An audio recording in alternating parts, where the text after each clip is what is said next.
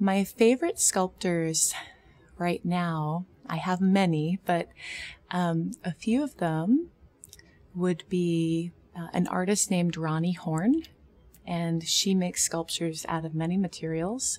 Sometimes it's 5 tons of solid pink glass. Sometimes it's sheets of 24 karat gold foil and layering 2 sheets of gold foil sitting one on top of each other so that you almost see a light of fire in between them. Sometimes she's made a sculpture out of a single ball of steel, but it's not a perfect sphere. She calls it an A-sphere because it's just slightly off. And all of her works may be a simple single material, but they all make you look a little closer, and they're almost animated. It feels like the gold has fire inside or life inside, or that sphere almost has a little personality.